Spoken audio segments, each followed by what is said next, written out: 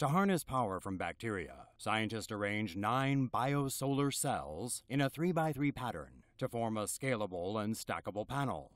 The cells use cyanobacteria, which can be found in aquatic and terrestrial habitats, as a source of clean and sustainable energy. In the daytime, oxygen and electrons are released through photosynthetic reactions.